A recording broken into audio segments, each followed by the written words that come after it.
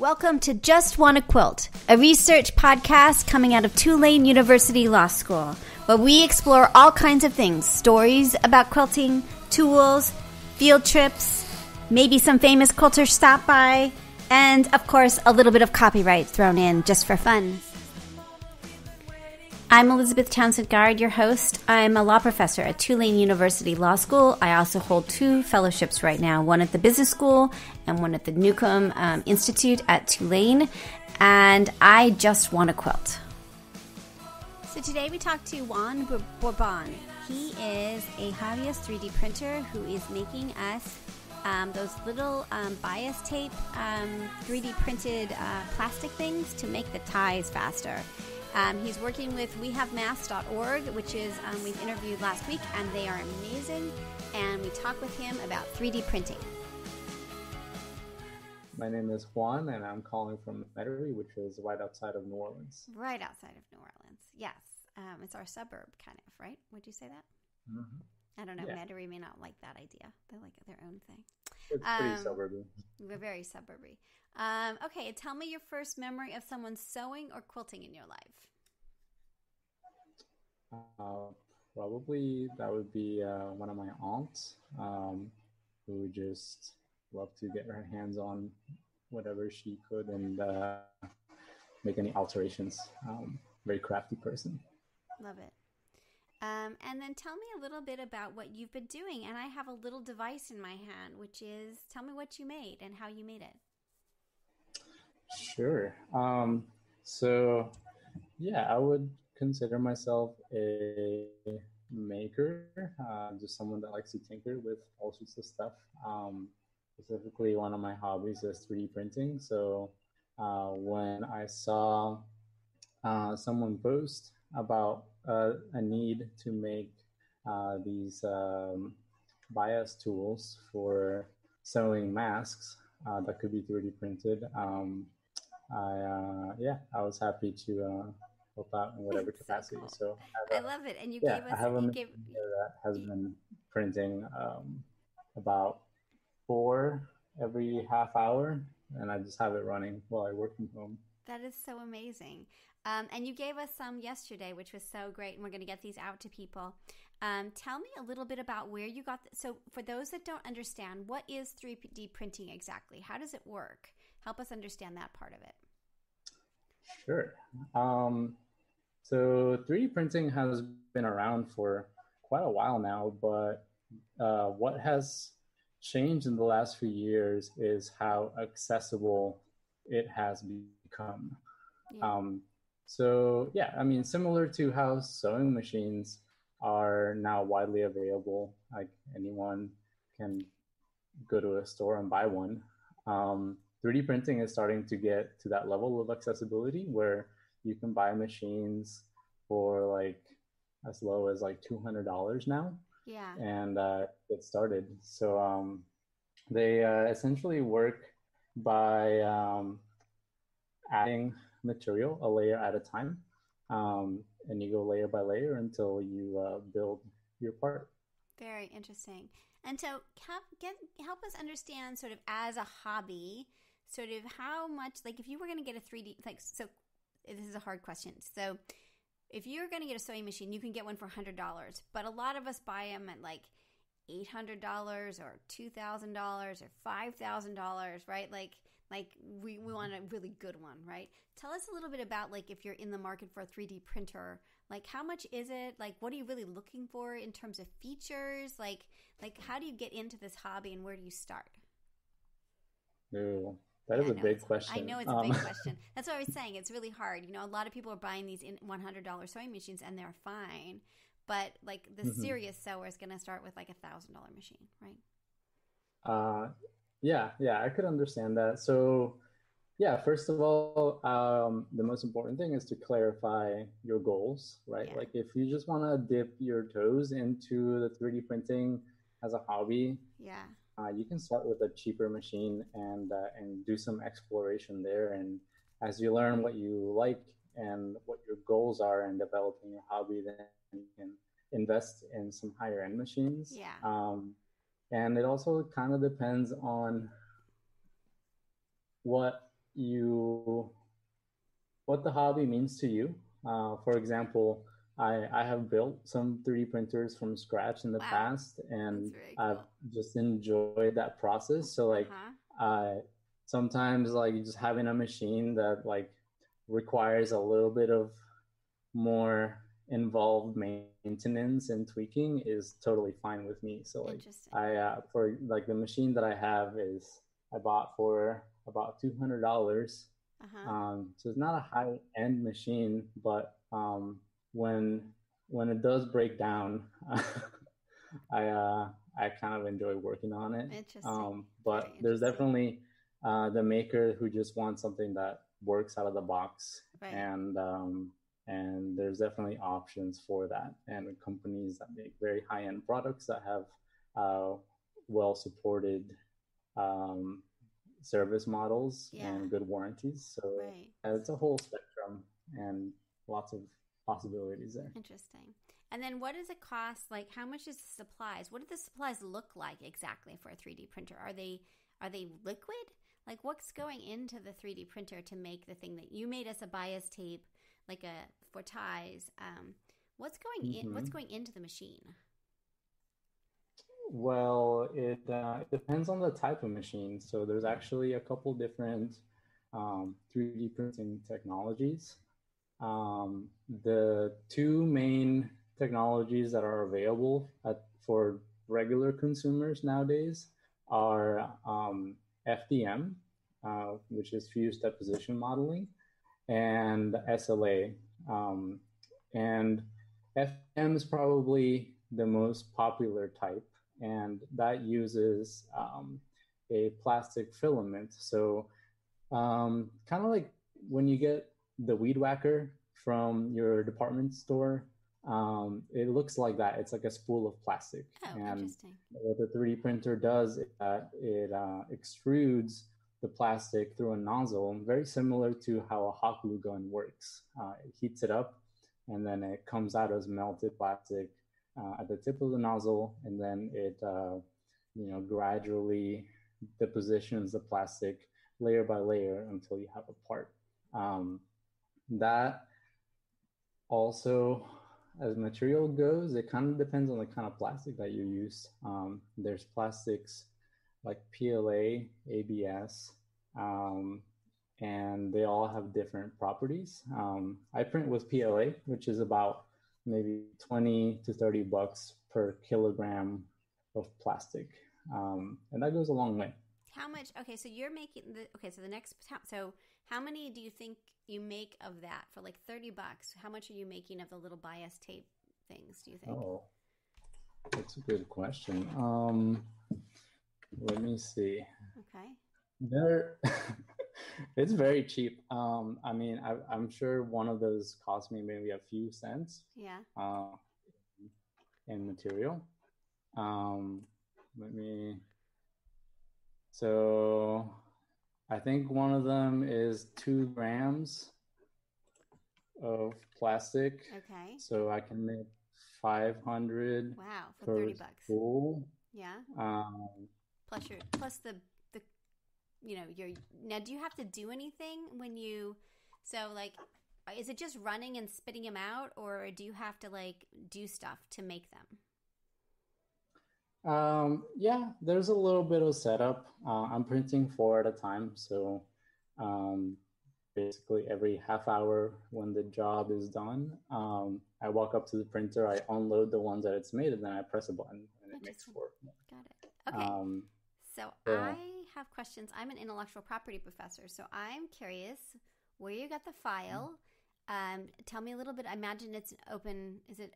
Tell me a little bit about the sort of the process of what the file is, how it works, where you got it, all that kind of stuff.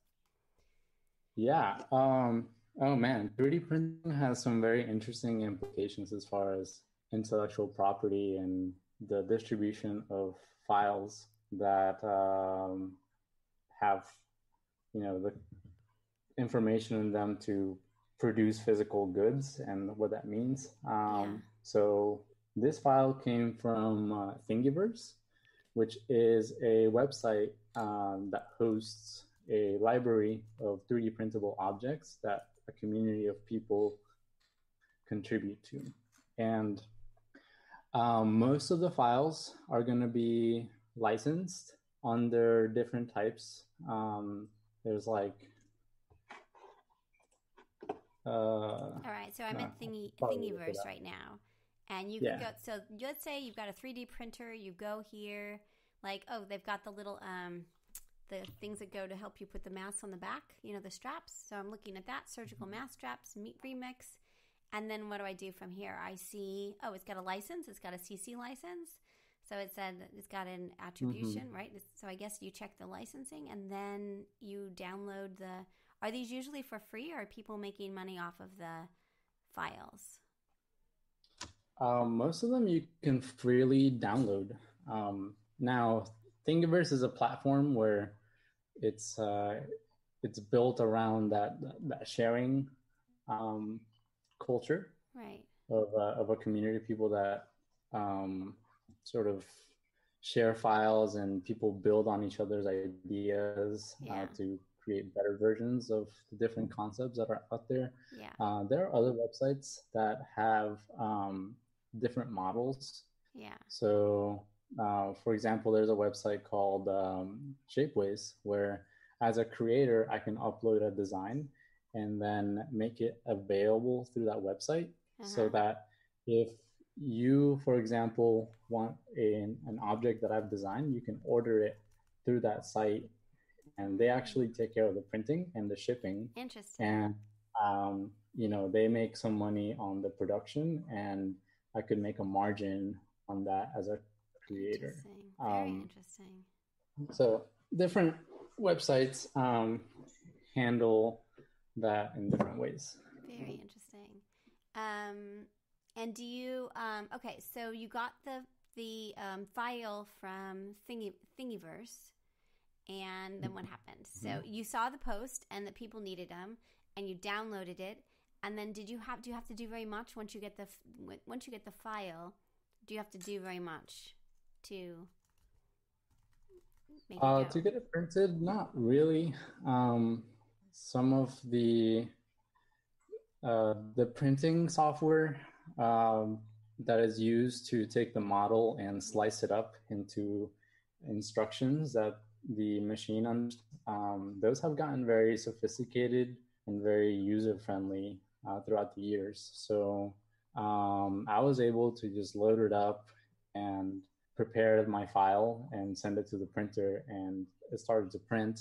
But I also tweaked some of the settings so that I could produce the parts in a more rapid way. Very interesting. I think the standard settings was gonna print the file, like one of them in 15 minutes, and then I tweaked some settings so that I could print 4 in half an hour. Interesting. I like it. Very nice. Now I'm here and I'm looking, and I'm like, there's so many fun things you can make. It's so cool. Totally. How interesting. And how much do you sort of use other people's patterns of things, or do you make your own files kind of as a hobbyist? Like what's your kind of thing that you like to do besides making bias tape? Having these for the quilters and the sewists. Sure. Mostly I use it to make tooling. So like maybe some holders for some of my tools, some brackets for whatever I might be building.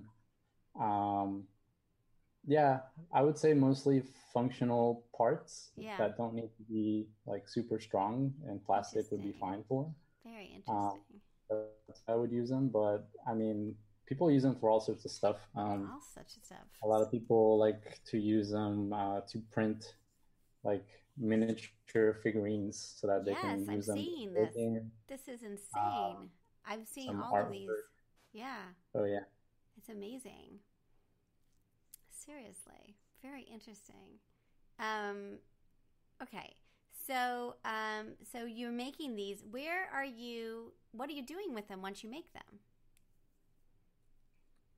Like the bias tape gadgets that you're holding. So I've been in contact with this organization that um, is gonna work to distribute them to people that are making masks Yeah. around around the country. So I am about to make a shipment of the ones that I've produced so that they can distribute them. But also, just yesterday, someone that's local from New Orleans came by, and I just left some in my driveway so they could pick it up, and we could Yeah. still observe some sort of distancing there. So, That's so great. yeah, I hope that these make their way to people that are gonna make some masks out there and hopefully make them more productive while they're doing it. I love it. I totally, totally love it. Well, this is just so insanely cool. I really do appreciate this. And what's the feedback been on these? I used one last night. It was great. So, have you had people? Have you heard back from the sewing community on what you've been making? Actually, you're the first one to use them. Really? Oh, that's so Yeah. great. I've been mostly just cranking them out and Uh-huh. building, a small sort of inventory so then I can just send a big batch Yeah. and get Interesting. them distributed. But Interesting. I yeah, I totally, mean, this is before I so cool. printed a bunch, uh, the design was verified. Like someone tried them and Yeah. made sure that before I Very just made a cool. bunch. And I love yeah. it. And do you know how big the fabric should be? Is it an inch and a half or an inch that should be going through this thing? Those are for an inch and a half Yeah, or four so centimeters. awesome. This is so great. I totally, totally love it. Thank you so much for helping us and being part of this. I mean, it does really take a village, and these help people make the bite. The ties are the worst part, I have to tell you. Like everything else goes really fast, but the ties are really annoying. Having made like a lot of masks, so this is really appreciated, and it's so nice for different communities coming together, all to help with all of this. It's great. Yeah, I think it's of course there's like a lot of negativity surrounding, everything that's going on, but it's also really inspiring to see how Yeah, people are coming together and coming up with creative solutions to solve the new types of problems that we're facing now. And yeah, specifically like this interaction that we're having right now, like I'm definitely like we're both makers, like yeah. in our respective ways. Hugely. That's right. You're a textile maker. I work with more like techie stuff. Yeah, But yeah, through this, we've had an opportunity to collaborate, and that's right. I've been learning more about how It's so great, right? different textile tools work, and Yeah, it's becoming this kind of exchange. So it's been really cool. I just love it. This is so great. Well, will you are you okay with us posting this? And if people hear this, can they reach out to you to get them, or if they hear you, like how do they find these if they are interested in them? Um, yeah, let me. Does that make you nervous? Yeah. I can send you a link Okay, to the site of the organization that's gonna awesome. handle the And distribution. what organization are you working with? It is. See, I've been talking to Becky who helps organize it, but I need to look Oh, up that. is it wehavemasks.org? Yes, yes, They are that's them. amazing. That's so great. Yeah, we interviewed them. They're amazing. They're amazing. They're seriously amazing. Yeah, that'll be great. Right. They've donated over 10,000 masks already, and they're working with military families and like all kinds of craziness. They're this incredibly entrepreneurial group, and that's great that you're working with them. That's fantastic. That's great. Yeah, I All mean, right. So yeah, go ahead. Sorry. I think it just helps a lot of people. Like, I mean, of course, we need masks for our frontline workers, but also like giving people something to do while they're at home is also really nice. So yeah, it's been helping in many aspects for sure. Yeah, totally. All right. Well, fabulous. Well, you okay with us posting this? Yeah, absolutely. Awesome. Okay, hold on just a second. All right, cool. And then how do you say your last name? I want to make sure that I get it right. It's Bourbon? Borbon, Uh-huh. Bourbon. Yeah. Bourbon. Okay. Awesome. Thanks so much for chatting with us. This is so cool. Hold on a second. So you've been listening to Just Wanna Quilt, a research podcast coming out of Tulane University Law School. And I'm Elizabeth Townsend Garr. If you like this podcast, keep listening. Also, we have a Facebook group. Come join us. We talk about a lot of things. We also have an Instagram account. And of course, most importantly, I really hope you get a chance to quilt today.